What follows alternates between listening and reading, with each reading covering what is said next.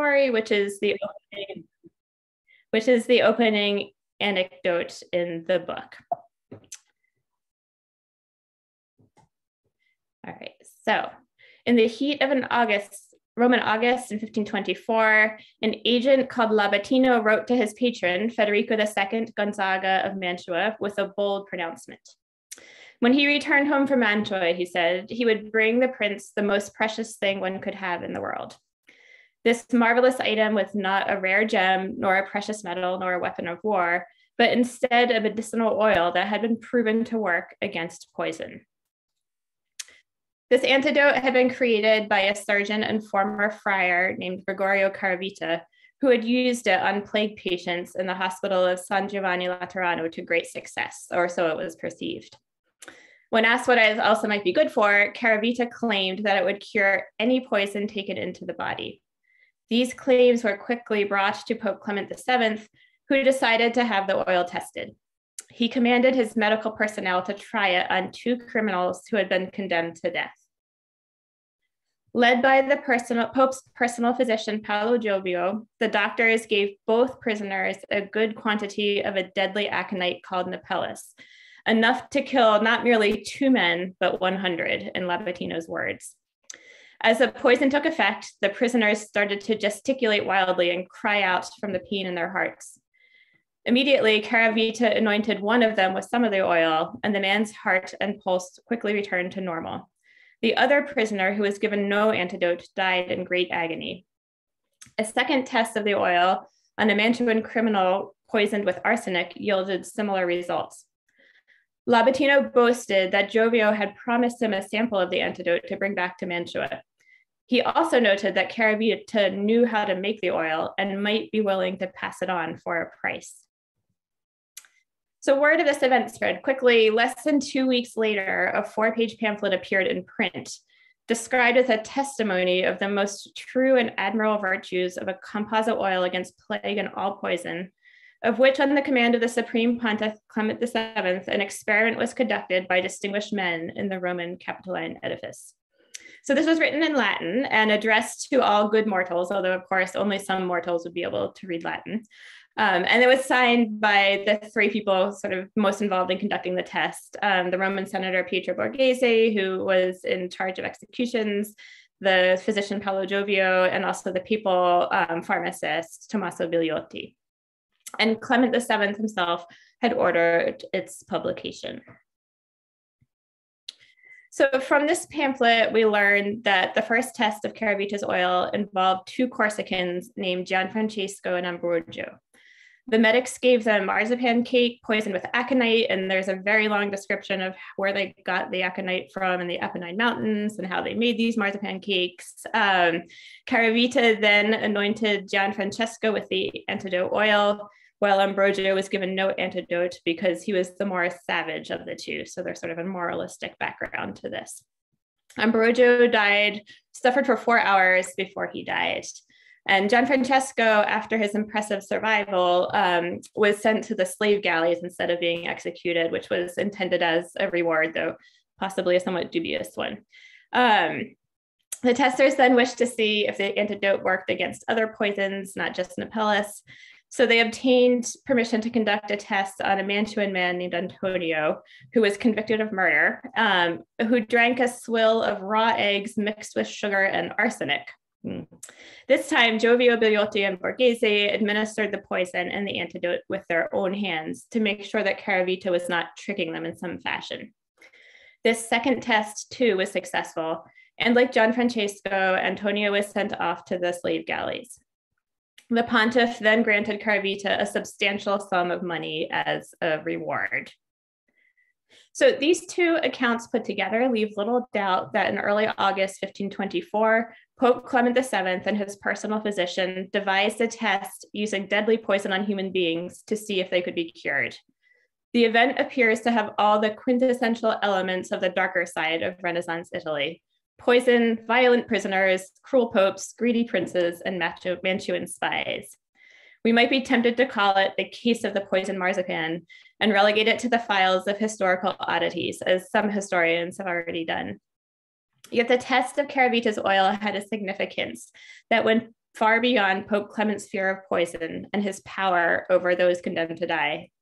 It provides very early evidence of contrived experiments conducted on human test subjects by respected medical professionals. Giovio, Bigliotti, and Borghese not only signed the public pamphlet announcing the success, they also specifically claimed the report was true and presented it as a significant and valid medical finding. This test was also witnessed by an ambitious young physician, Pietro Andrea Mattioli, who ended up being one of the most central figures in my book, somewhat to my surprise. Mattioli was a student of Caravita's at the time. 2 decades later, he included a description of this poison trial in his Commentaries on Dioscorides, which was one of the most influential medical books in the 16th century. It was originally published in Italian, but translated into various European languages, and I've listed them all here on this slide. And Mattioli constantly updated the book throughout his life. So there are a number of Italian editions and a number of Latin editions, a couple of different French editions. So he was constantly adding information to it. But from the very first edition, in his section on aconites, Mattioli used the trial of Caravita's oil as evidence of the herb's toxicity. Its appearance in the work of the respected Mattioli spread word of Clement VII's antidote test far and wide, especially after it was translated into Latin in 1554, and reinforced its medical legitimacy. By 1540, a few copycat trials had already sprung up in other parts of Italy, all testing derivatives of Caravita's oil and all involving a member of the clergy. So a couple of different cardinals tested it. So these are clearly tests that were derivative of Pope Clement VII's test that passed through networks of discussion among the upper echelons of the Italian clergy. After the publication of Mattioli's book, however, poison trials spread around Europe and expanded to include other antidotes, not just these antidote oils. So between 1524 and 1600, over a dozen documented poison trials on condemned criminals took place in Italy, France, and the Holy Roman Empire, with allusions to many others. These tests on condemned criminals always took place at the command of a powerful prince, pope, or cardinal, and they were all conducted by prominent physicians or surgeons.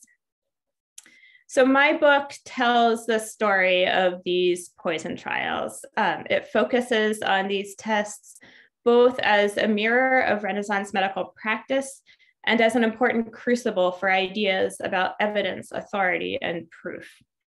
So for the rest of my time today, I want to do 2 things. First, I just want to present the main ideas and arguments of the book as a whole.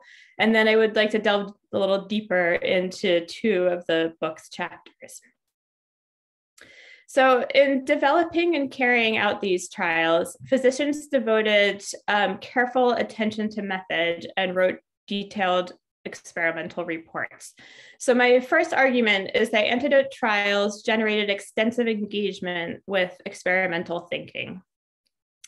So it's significant that this produced such an amount of writing because they provide rare examples of contrived trials to test drugs, what we might now call an experiment.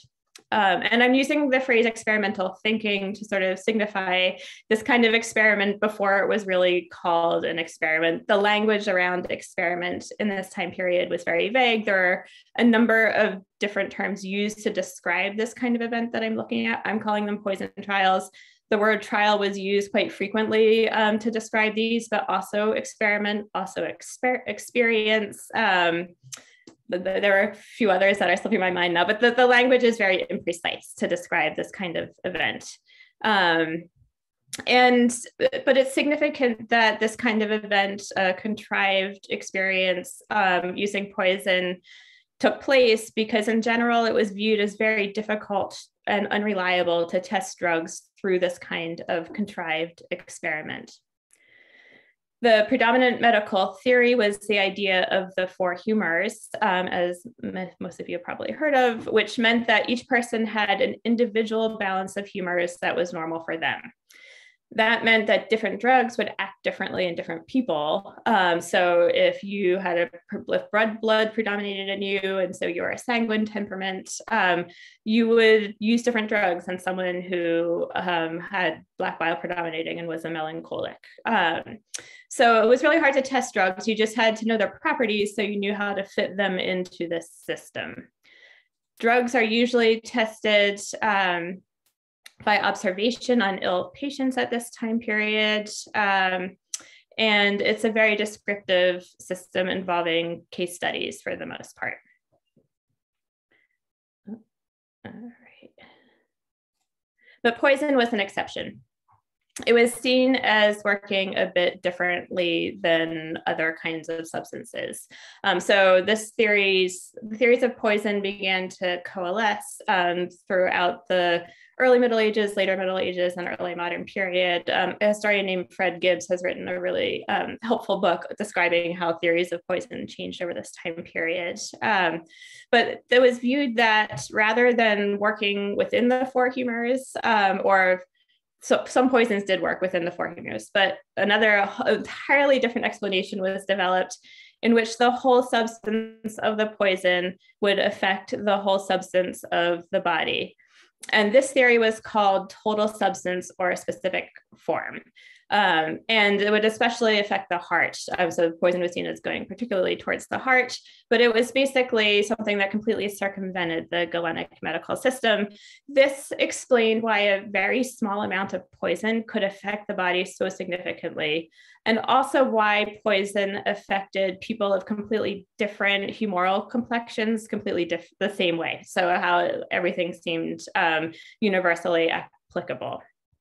It also meant, however, that poison and its antidotes were easier to test because it worked the same on everyone. So poison had long been viewed as particularly testable. The subject either lived or died. So pretty simple. So testing of poison antidotes on condemned criminals was something mentioned in some ancient sources, quite a few ancient sources. Most famously, King Mithridates VI Eupator, King of Pontus, was known for using both self-testing, but also testing on condemned criminals to develop his famous poison antidote called Mithridatium. So he's most famous for taking small quantities of poison every day to kind of build up, what he thought was immunity against them, but also testing antidotes against it.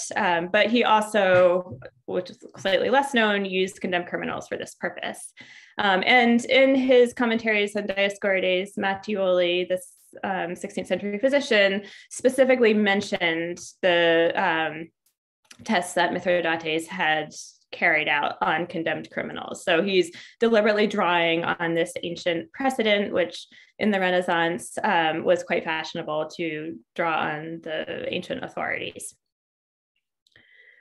In addition to Mithridates, the Greco-Roman physician Galen, on whom so much of Western medicine was based at the time, also wrote about testing antidotes. I should mention that this text on Theriac Piso that I'm going to talk about briefly here was attributed to Galen. Historians have gone back and forth about whether Galen actually wrote it. The most recent evidence seems to suggest that it was probably a student of Galen's, but that doesn't really matter for our purposes because all of the people who I'm examining in the Renaissance thought that Galen wrote it. So there's assuming that this is a Galenic text.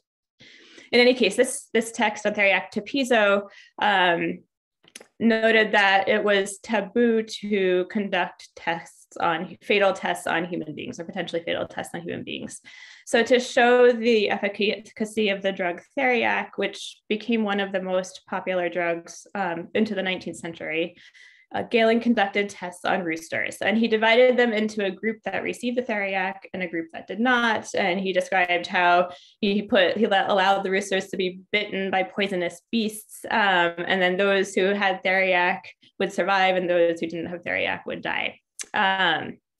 So you find versions of this text in medical texts that were written in the Islamic Empire, and then from the Islamic Empire, they creep into the Latin Middle Ages in Europe. So this idea of having tests on animals that use poison, and particularly theriac, as an antidote, is something that is definitely a thread, a very small one, but a thread in the textual tradition that goes into the Middle Ages.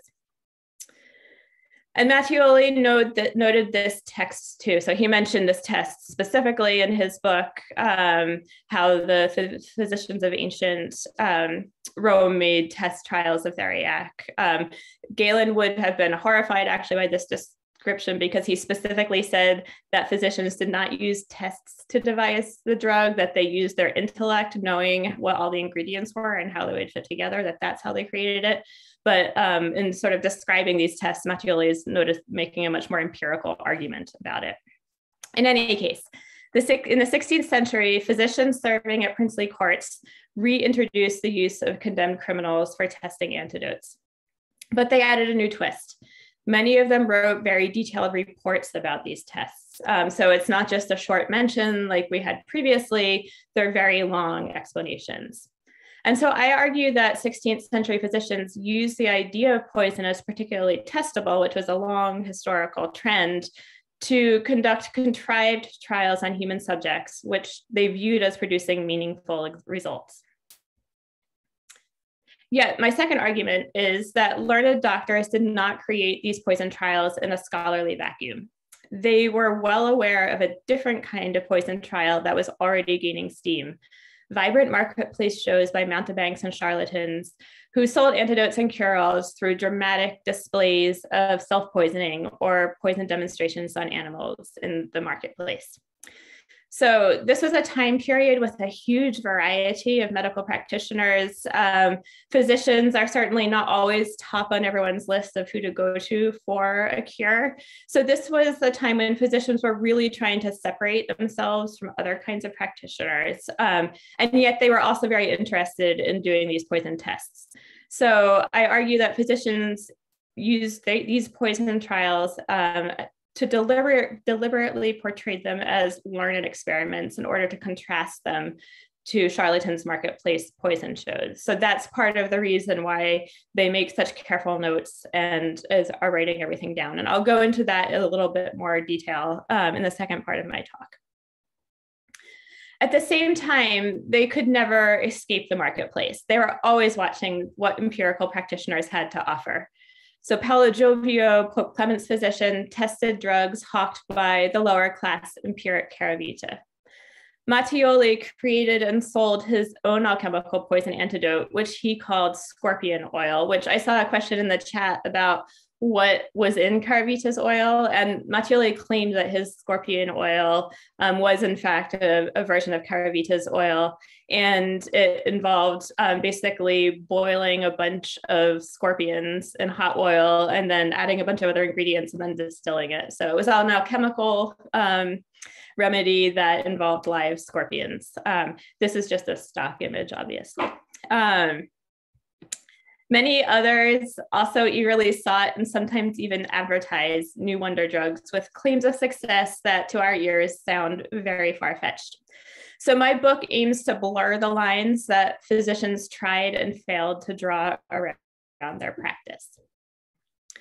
So finally, I argue the experimenters were forced to take into account the limitations of using humans for deadly tests, a kind of early medical ethics centered on cultural and religious norms.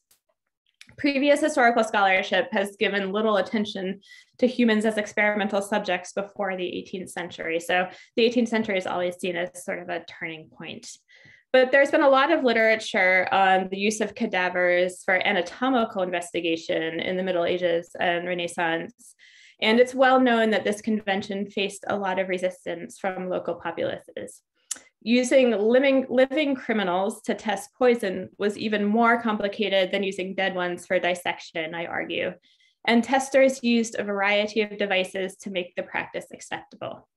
This was far from modern medical ethics. There was little concern with the gruesome effects of the tests.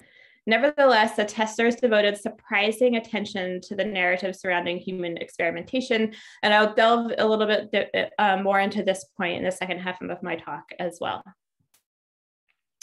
So you might be wondering what all the fuss about poison was in the first place. So the reason why poison was so important is really twofold.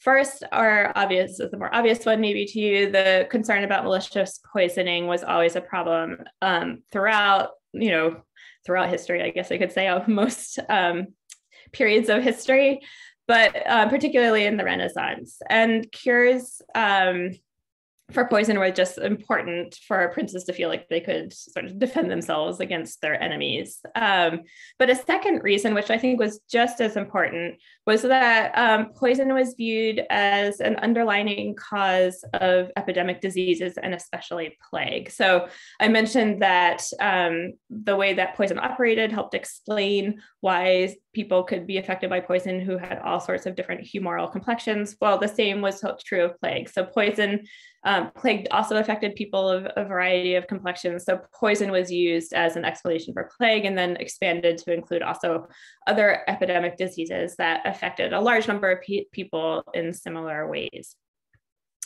So a cure for poison could therefore be a cure for plague and other diseases, which to any Renaissance prince would have been just as valuable as protection to himself, because he could help protect his people. And note that Caravita first came to Pope Clement's attention because he claimed to have successfully cured many plague patients. There was a long tradition of poison antidotes as cures for diseases more broadly, and the ancient antidote theriac was a prime example.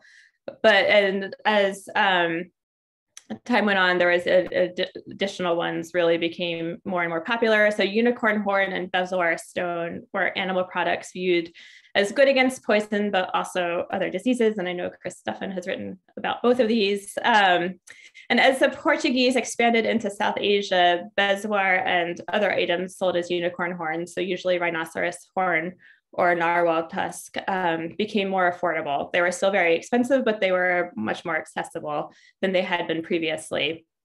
And with the Spanish colonization of the Americas, hundreds of potentially useful drugs poured into Europe and led to an unprecedented collaboration between physicians and merchants.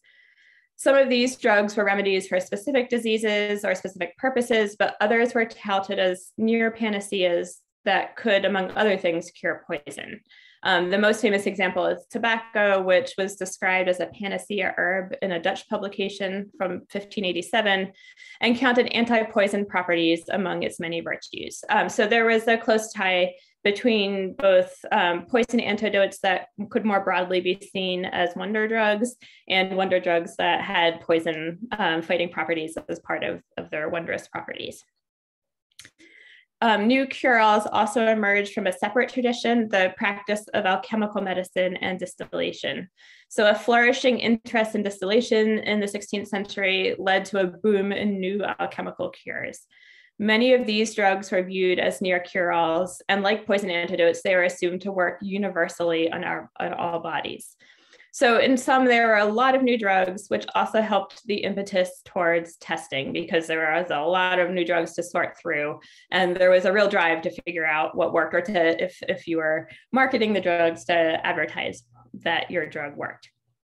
So Renaissance individuals, from what I found, were almost never testing the ancient antidote theriac, which had been the focus of most testing to that point. They were testing all of these other newer remedies. So my book traces poison trials and their wider meaning over the longue durée from ancient Greece into the 17th century, with a main focus on events in the 16th century. So I take a pan-European approach. I draw in examples from around Europe and its colonies, but the bulk of evidence comes from Renaissance Italy and the Holy Roman Empire. The way I've organized it is that each chapter I pick an antidote to have as its center. So I begin with a discussion of Caravita's oil that I've introduced to you as well. I broke the book into 3 sections. The first part on authorities, the second part on experiments, the third part called wonder drugs. The first section focuses on precedents for poison trials. So background in some of the background that I've laid out for you a little here in Greek and Roman sources in the Middle Ages, and the real focus on poison as a particularly testable substance. The second chapter looks at the trial of Caravita's oil more closely and the background of anatomical dissection as context for the development of poison trials, and also the way that Caravita's oil trial engendered additional trials in Italy under Catholic authorities. Chapter 3, which I will discuss in more detail presently, looks at Mattioli's role in spreading poison trials around Europe, and examines poison trials as learned experiments. Chapter 4 examines that case I found in the archive in Neuenstein as a lens on a sort of early medical ethics. I'll hear more about that in a minute. Chapter 5 examines poison antidotes as valuable commodities that were part of the drug trade and the way that that impacted different methods of testing. And chapter 6 looks at one enterprising alchemist who confounded physicians with a poison antidote that he specifically called a panacea. And he specifically highlighted patient testimonial letters as better proof of efficacy than poison trials. So the whole book basically asks questions about what counted as proof of a cure and how physicians negotiated their own authority around that question.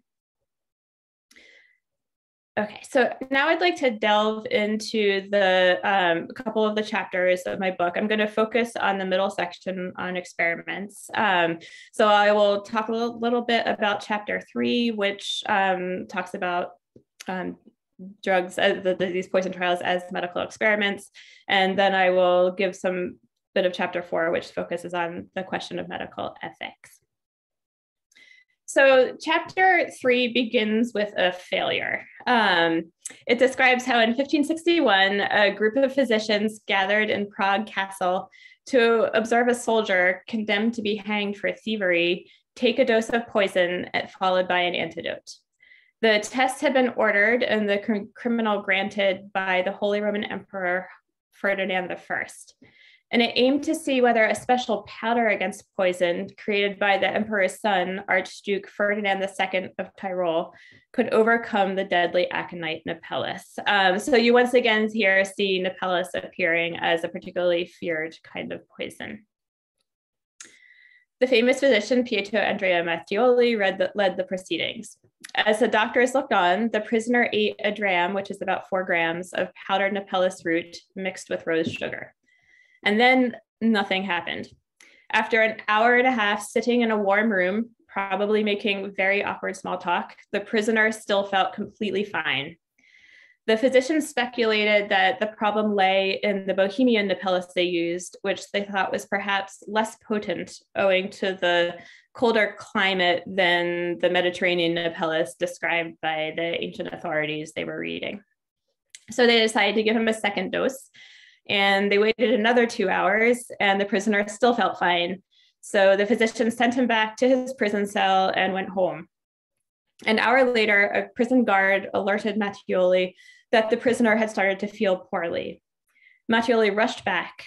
Although the prisoner still claimed he felt fine, Mattioli could tell from the cold sweat on the man's brow and his fading pulse that the poison was working. So here he's describing how he used his physician's expertise to come to this diagnosis.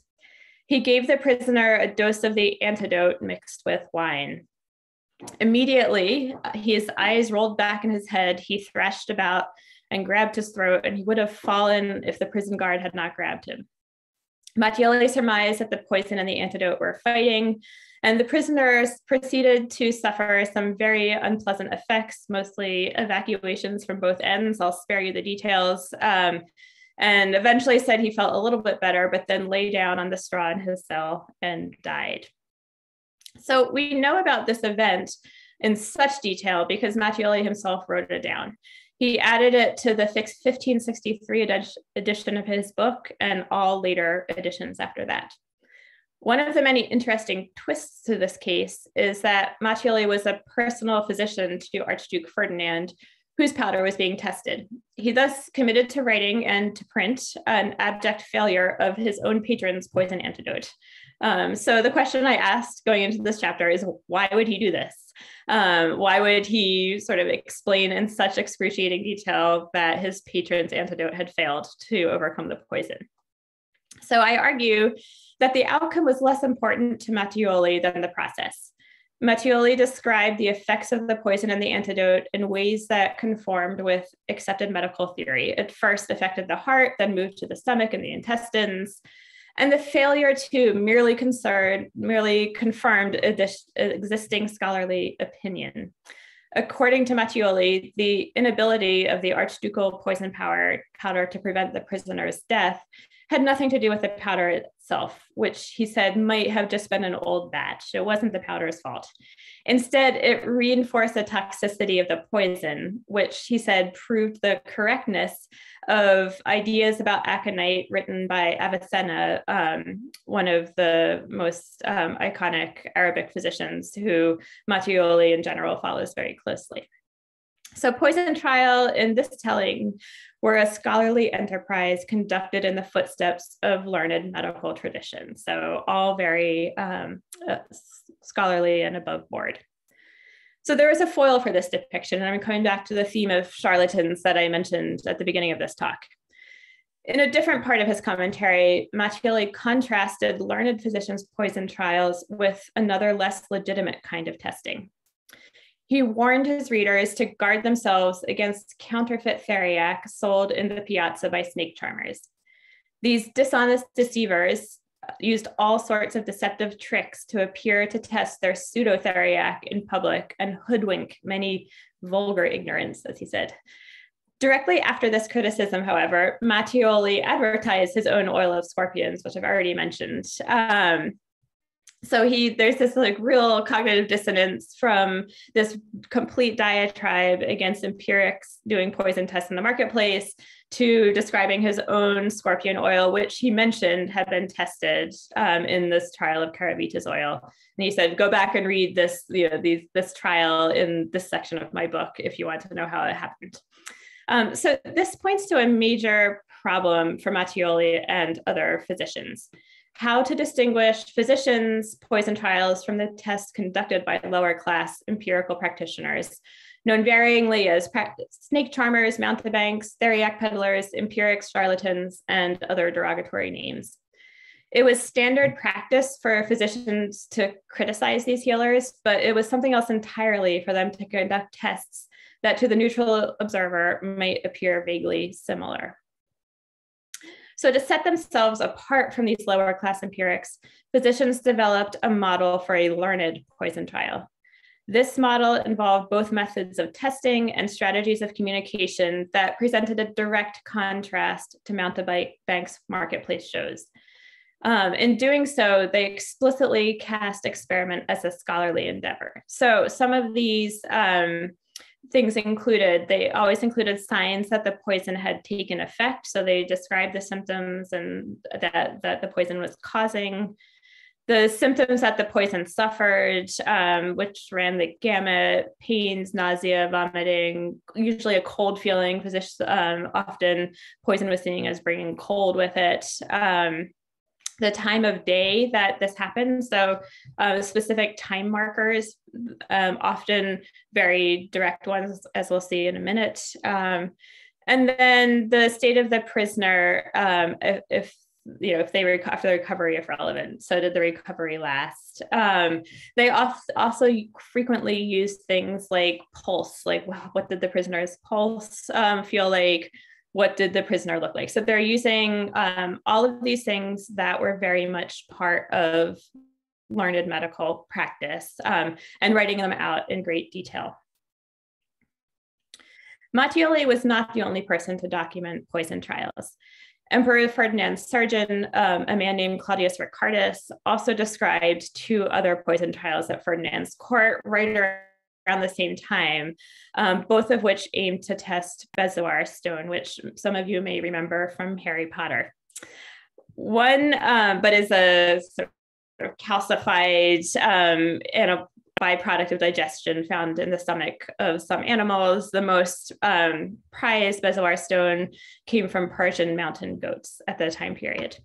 So Emperor Ferdinand, before there was a big sort of bezoar boom towards the end of the 16th century, but even before that, Emperor Ferdinand had acquired some and he wanted to test it. So this test that was conducted by Claudius Ricardus took place just after Mattioli's failure. And you can see a direct relationship between the two tests. So like Mattioli's test, it used Nepellus as a poison. It just used a different antidote. The exact same dose of Nepellus was given as in the failed trial, the initial dose in the failed trial. This time, however, food was withheld from the prisoner, and it was specifically said so that his body would be more open to the poison. And this point was mentioned repeatedly throughout Ricardus's account of the trial. In this case, the poison worked right away and the prisoner lived. Ricardus also described a second case in which it was a sort of very similar description, except that not only was food withheld, but the prisoner was also not allowed to sleep the night before. So they're clearly manipulating in quite horrific ways, obviously, the prisoner's bodies ahead of time to try to make the poison more effective and thus the experiment work better. There's also a particularly interesting case in physician's records in the Strozzi archives in Florence, which tested Cosimo de' Medici's poison powder, so a different poison powder. You can see that he was testing a man who was condemned to death, who was in the Bargello prison waiting to be executed. He was given 2 grams of arsenic in order to test Cosimo's poison powder. So this one is particularly interesting because of how carefully they mentioned time markers. So the prisoner took the arsenic at 12 hours, 3/4 of an hour afterwards, he began to feel bloating in his body with a slight pain. The physicians took his pulse, found it very rapid, thought the poison had not quite taken effect. 14 1/3 hours, he complained of a bitter throat, and the doctors found his pulse weaker. Half an hour later, he complained of an internal coldness in his stomach, and the doctors found his pulse again much weaker and decided to prepare the antidote. So I won't give you the gory details of what happened then, but the physicians recorded every instance, always with careful time markers and checks for the pulse. And this back and forth went on for several days. They had to give the antidote multiple times. They never actually recorded what happened in the end. So whether the prisoner lived or died, they sort of leave vague. And really the report is more about how poison affects the body and the antidote following it than it is about whether this antidote was successful or not. So part of my argument in this chapter that from the physician's point of view, the question of what happens when poisons and antidotes are given to a human body is actually more important than does the prisoner live or die. They're interested in sort of the intellectual question of it more than whether this antidote works or not. A final case that I discussed in this chapter, which is a nice segue to the next chapter, took place not on humans, thankfully, but on dogs at the court of Landgrave Wilhelm IV of Hesse-Kassel. And in this case, it was quite extensive. So the physicians took 8 dogs and 4 poisons. They tested the dogs in pairs, and for each pair, both dogs got the same amount of poison, but only one got the antidote. And then it turned out that all dogs who received the antidote survived and those who did not died. So this all seems like it's very well thought out.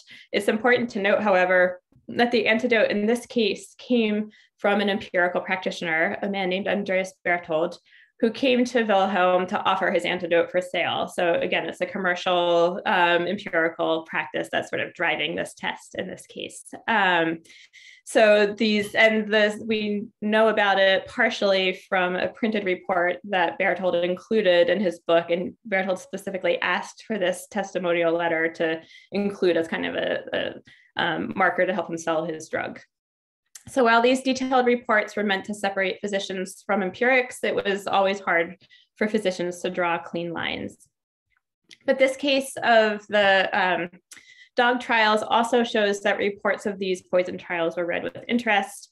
because not only do we have this printed account that Berthold published, but there's also handwritten accounts in a few archives in Germany. This particular one was somehow found its way into the hands of Countess Palatine Elizabeth of Saxony, and is included among her papers. And somehow, possibly via Elizabeth, it also found its way into the hands of Countess Anna of Hohenlohe, who was a close friend of Elizabeth's. So Anna bought some of Berthold's Terra Sigillata on the strength of this report on the dog trials. And as we will see, this engendered the poison trial that forms the center of my fourth chapter, which is exploring the implications of using human test subjects a little more deeply. So from our modern perspective, poison trials on humans were obviously horrific. And it would be easy for us to assume from these accounts that in the 16th century, you could just do whatever horrible things you wanted to human beings without a problem. Poison trials appeared to show this, and to some extent that was true, but it was also much more complicated than that. So my fourth chapter focuses on a pattern I began to notice when I was reading through all of these really horrific trial accounts, which was really surprising to me. So in most poison trials, condemned criminals were presented as giving their consent to the poison trial. So it's mentioned that the test subject agreed to take the poison. This was not true in the initial test of Caravita's oil that I mentioned, but in basically all the other ones I found, the prisoner's consent is mentioned. Second, these trials are presented as taking place for the public good, or it's often presented as for the good of all Christendom. And finally, prisoners were almost always set free if they survived, or in certain instances in which prisoners were particularly violent prisoners, they were often given a mitigated sentence if they survived. So all three of these I found really interesting because I was surprised that there was sort of any thought about this at all. And it's also particularly interesting because the first two items of the Nuremberg Code created after World War II listed both the idea of consent and the public good as two principles for testing drugs. So, I mean, there's obviously a lot of historical distance between these two, but that these issues were even coming up as things that were mentioned in the 16th century was really surprising to me. My 16th century poison trials took place a long time before any formal medical ethics. So the term medical ethics did not even exist at the time. And I think we can all agree that today they would be considered extremely unethical. So I was asking why the focus on consent and public good, and why the reward of setting surviving prisoners free. So luckily, to answer this question, I had a really good case to help me. So the original case I found back in that Hohenlohe archive brought these two issues into focus really explicitly. So this trial was a very fascinating case. It described how in December of 1580, a man named Wendel Tümler stole a coin from another patron in a tavern in a village near the castle city of Langenburg. He was caught red-handed, marched down the river, and thrown into the dungeon in Langenburg Castle. He was questioned the next day and initially confessed to just a couple of minor misdeeds, but eventually he was tortured, and under torture, he confessed to 74 counts of thievery, most of them horse thefts, which was a significant crime at the time. You can see how in the margins, the notaries actually tried to verify many of his confessions. They didn't just believe him out of hands, and some of them they actually noted that they couldn't have happened because the person wasn't missing anything. But there were enough ones that they verified that it was enough to condemn him to death by hanging. But there was much more to this conviction that met the eye. From the beginning of this case, the local prince, Wolfgang II of Hohenlohe, had his eye on Tümler as a subject to test the Silesian Terra Sigillata that Andreas Berthold was selling. And there's a whole side story about Count Wolfgang really driving the use of torture in this case. So this poison antidote was the same one I just mentioned at the end of this last chapter, which Wolfgang's mother had purchased, as we had heard. So his mother was the one who had gotten this quantity of drug. And he explicitly mentions this in the documentation, that our dear mother has obtained this, and that they both wished to see if the antidote worked as well on humans as on animals. So the issue of human-animal transfer came into explicit focus here. So it seemed likely that Wolfgang was on the lookout for a potential human test subject, and Wendell Thümler entered this at a particular time. But his counselors were concerned about first of all, about the whole issue of torturing Thümler to start with, and then about how to best use him for this test of the poison antidote. And particularly concerned was his trusted advisor, whose name was Zacharias Huso. Huso worried that there would be unrest among the peasantry if Thümler was either seen to be coerced into the test, or if Thümler took the antidote, survived, and then the peasants had to accept a hardened criminal back into their midst. So Huso specifically frames this as a concern about unrest among the peasantry, whom he called foolhardy, so they don't come off well in his estimation. And he's worried about how this will look. Huso lived in Neuenstein rather than Langenburg, so his letters back and forth with Wolfgang are preserved. And this back and forth gave me some actual perspective on what might have been going on behind the scenes in poison trials. It demonstrated that the use of human bodies for poison testing was not as straightforward as it seemed. And I saw lots of echoes of this in other sources, but this source laid it out explicitly. So Huso and Wolfgang's other advisors agreed that Wolfgang could proceed with a poison trial, but that it had to be done with great care. And they wrote a really careful document that explained exactly how things should proceed. And it's written like a play, giving everyone their part. So they said that a third party should go to Thümler and tell him that Count Wolfgang had an antidote to poison that he wanted to test. And that person should suggest that Thümler go to the legal authorities and offer himself as a test subject. And he should make it clear that he was doing it, and this is a direct quote, out of his own free will, without any tricks or force, also without being convinced or told to do it. So here it really spells out in great detail that he had to feel like he's doing this on his own free will.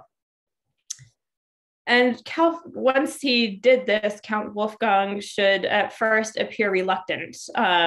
Given his terrible crimes, he should be reluctant to let him off from his execution.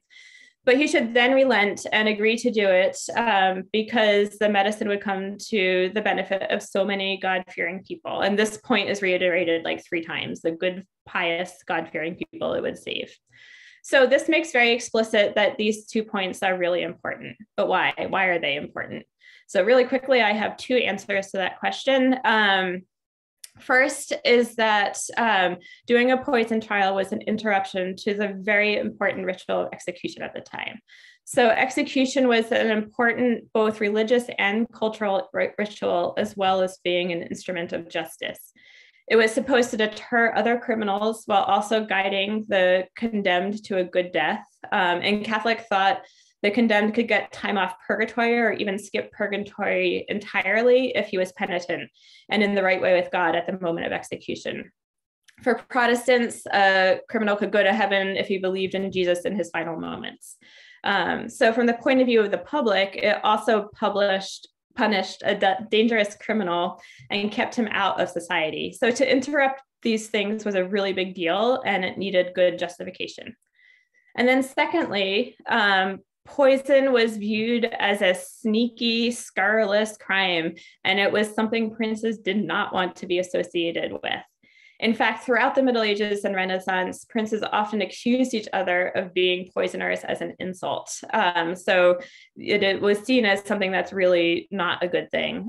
So there is this famous Lorenzetti fresco in Siena that personifies bad government as a devil tyrant holding a cup of poison. So poison's really associated with tyranny and also with sneakiness, and not something princes want to be attached to them. So in the end, the answer to these potential problems was showing that there was a proper procedure in place. So this is very German bureaucratic that it's spelled out so explicitly, but this is also appears in a bunch of the other poison trials I saw. So Tumler had to be shown to consent without any coercion. The public good was emphasized, and he was promised freedom, although in this case, he was banished rather than executed. And incidentally, we do have a separate account of this from our old friend Andreas Berthold. He published an account of this poison trial as well, which basically just follows, the report follows the script that Wolfgang's counselors let out. So it's basically written as if, the script had been followed. Tumler did survive. He was banned from coming within 10 miles of Langenburg. His parents just took him home. So this obviously helped the concerns about the criminal going back into the society. In any case, this is obviously not the kind of medical ethics based on human dignity and justice like we have today, but it was an attempt to negotiate the problem of using human bodies for medical research. And I found it very interesting that there was even this kind of negotiation. So that, I think with that, I'm at about an hour. So I think I will stop talking and say thank you. And I know there's a lot more I could talk about, but I look forward to addressing any questions in the Q&A. So thanks very much for letting me share this with you. And I'm going to stop my screen share so that I can see people's faces. Okay. Alisha, many thanks for that talk and expertly guiding us through these poison trials and their history. Absolutely fascinating. Can I just start the ball rolling by saying that Berthold was very, very efficient at advertising the Terra Strigensis, because when you look at 18th century, particularly materia medica cabinets, it's the most highly represented cake of Terra sigillata you find, apart from Terra lemnia. I just wondered if you had been to Striga and if there was any remains of the workings for this, because there must have been a huge amount actually produced. And is there any sign of it historically in the area today? I was not able to travel to Striga for which is now Strzeżum in Poland for this. I really wanted to, but it just didn't work out with everything coming from the States. But I do know from doing research that the mine that produced the Terra sigillata collapsed in the early 19th century. So at some point, I mean, this was a huge part of the economy of this town. You're right. If you go to any pharmacy museum, it's full of these little, medallions of Terra sigillata. And as part of the research for this, I went to the Basel Pharmacy Museum, which has a huge amount of it. And they were so excited that I was excited about it, because mostly people are like, what are these little pieces of dirt? But I was really, really excited to see them. Yeah, so this was a huge part of the city's economy, and then the mines collapsed and the whole industry collapsed after that. So I think that there is not a lot. The most I could find is there's a plaque Berthold marketed this in Western Europe, but it was said to have been discovered by a Paracelsian physician named Johannes Montanus, who lived in Spiga. And there's a plaque to him apparently in the town center. But I wrote to the Bresnik archives, which would have been responsible for Striga, and they said they lost most of the materials in the war that would have been covered this. So I had that was a part of this I was really interested in, that I didn't get to follow up as much as I would have liked to. Okay, thank you. Now, we've got several questions in the chat bar. George Gomez asks, whenabouts in history did clinical trials begin, presumably replacing the sorts of poison trials that you've been talking about? Yeah, so that's much later. So, 20th century. So this is really, very early inklings, and I'm not making any sort of claim that these resemble modern RCTs, because that's a completely different thing. But it's just sort of like the early sense that that doing some kind of actual testing is worthwhile and important. Lovely, thank you. And Jeanette asked, did anyone have the opportunity to test the antidote oils directly against plague? as it could also be claimed to cure that. And did Well, charlatans use similar cures? yeah. So they, in many cases, these antidotes were actually used against plague. So so we know that Caravetes oil was first used against plague, and I should say, when I say used, from the modern perspective, it's likely that none of these would have cured poison or plague, certainly. But I'm sort of using actors' categories and say, and when it's reported, is viewed at the time to have been effective against plague. And then Landgrave Wilhelm IV of Hesse-Kassel, who did the series of extensive experiments on dogs, he actually did that in the middle of a plague epidemic. And there's reports of his attempts to kind of send Terra sigillata to various villages in his regions to use for plague. And there was a big crunch trying to buy the Terra sigillata because so many princes were interested in trying to buy it up because there was this plague epidemic at the time. Mm-hmm. Thank you. And Gemma asked, what herbs were boiled in the oil? I presume Caravetes oil. Is it detailed in your book?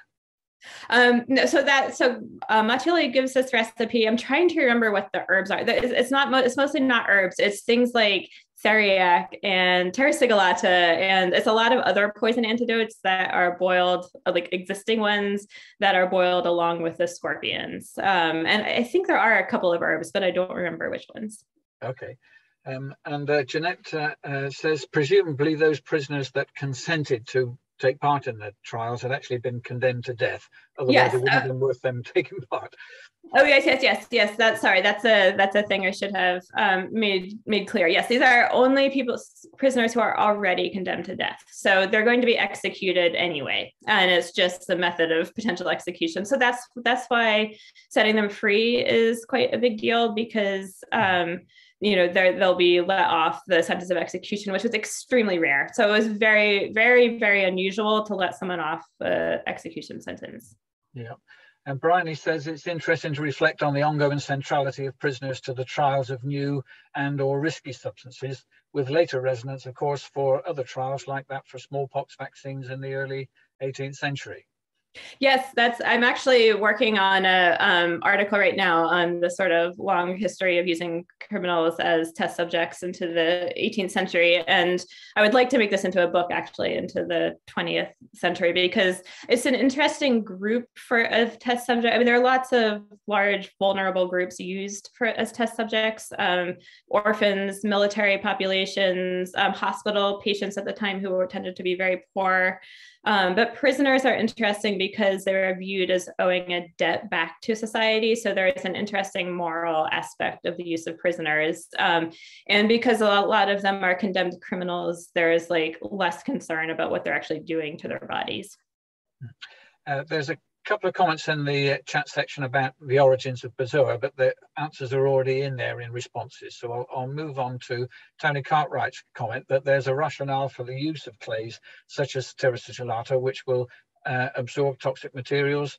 Kaolin and attapulgite are commonly used in treating diarrhea. And I can also add there that there have been trials that show that these things have antibacterial properties as well. Yeah, the Terra sigillata is the one that the most modern research has been done of any of these substances, and seems to show some effects, and which is interesting from my perspective, because that's the one that was the most effective. Of the ones that seemed to work, that one definitely seemed the most effective. Yeah. And Maggie says, how do the scorpions work in these antidotes? What's the idea behind that, including their scorpions? Oh, so the intellectual idea is that they're a poisonous. They're considered a poisonous animal. So it's sort of like defanging the poison to use it as part of the antidote, which you find a lot in poison antidotes. So theriac, for example, used the flesh of venomous snakes. So there is sort of the connection between venom and anti-venom is very close there. Yeah. So it's a principle of sympathy, isn't it? Exactly. Yeah. And Peter says, did any of these antidotes actually work? And if not, what means,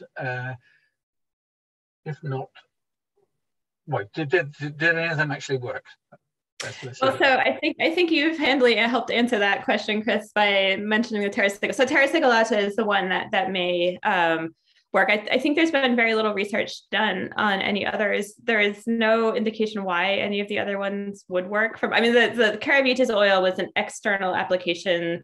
It had very strong religious resonances, so it was anointed in the same way that holy oil might be anointed. So I think it's hard to imagine how that would have worked from a modern perspective. But again, this is like, it's about the power it's giving to the princes more than about what it actually did, that I was interested in looking in this book.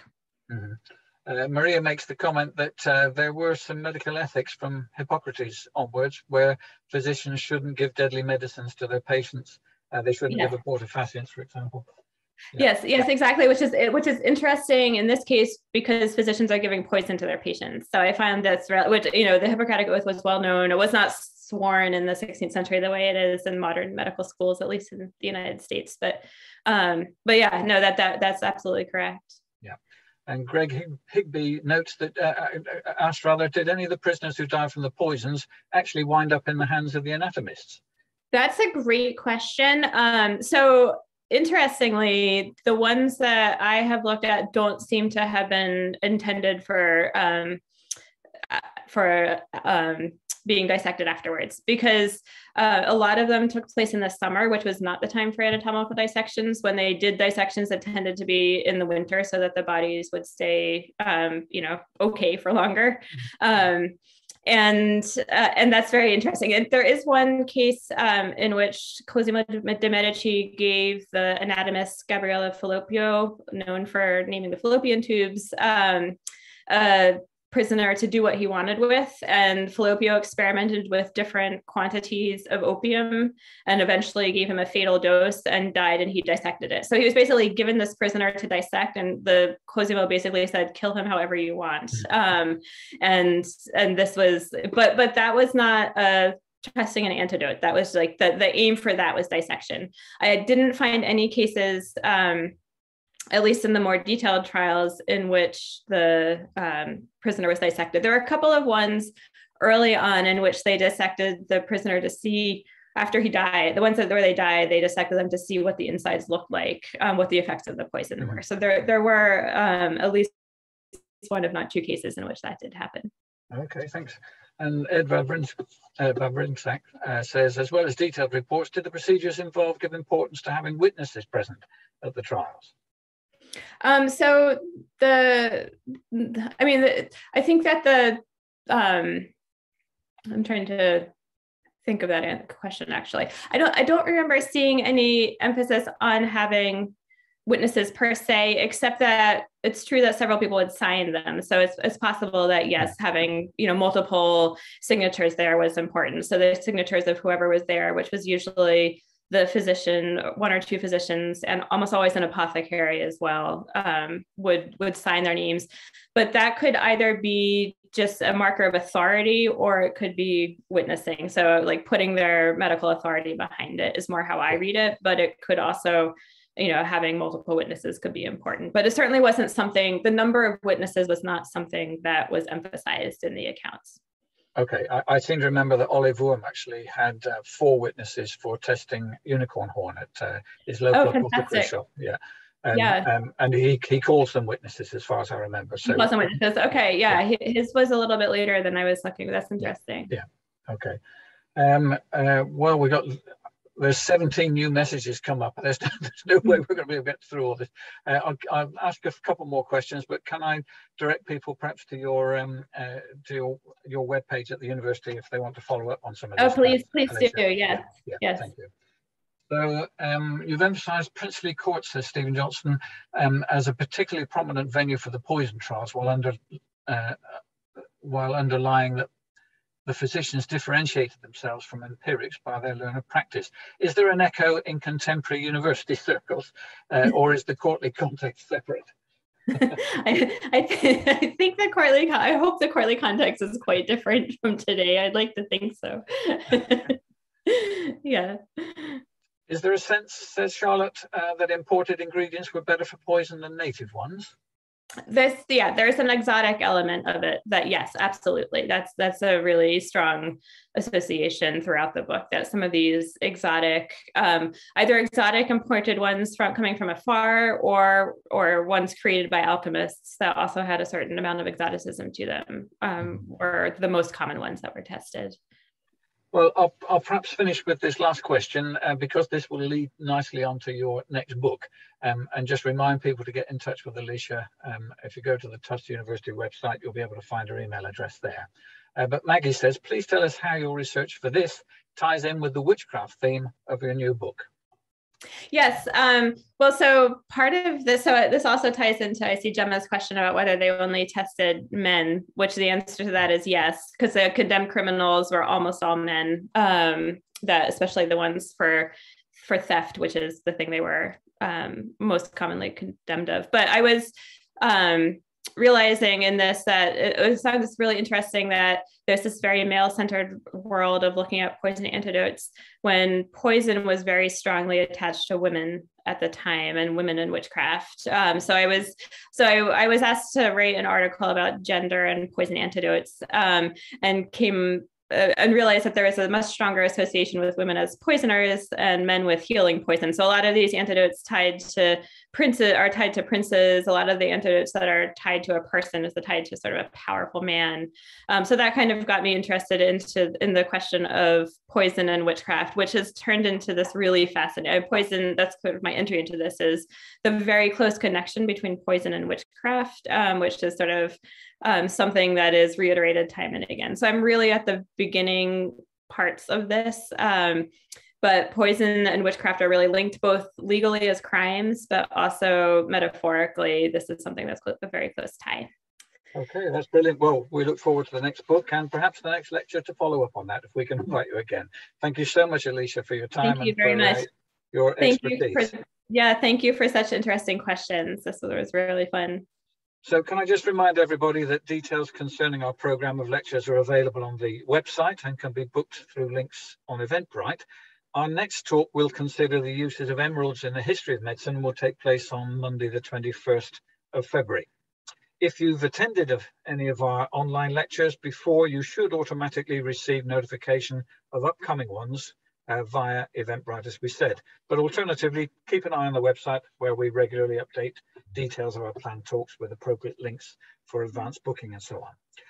Now, I'm sorry about we had a bit of a glitch with recording on YouTube, so that's why we suddenly started recording on Zoom partway through. So I apologize for the interruption to Alisha and also to listeners, but we will make it available. We got most of it. I think it's just perhaps the 3 or 4 minutes at the beginning that we're missing. So thank you all very much for coming, and for all your expressions of thanks to Alisha. Lots and lots there, which I'm sure you'll be able to read. And we look forward to seeing you all again. Thank you so much. Thank you.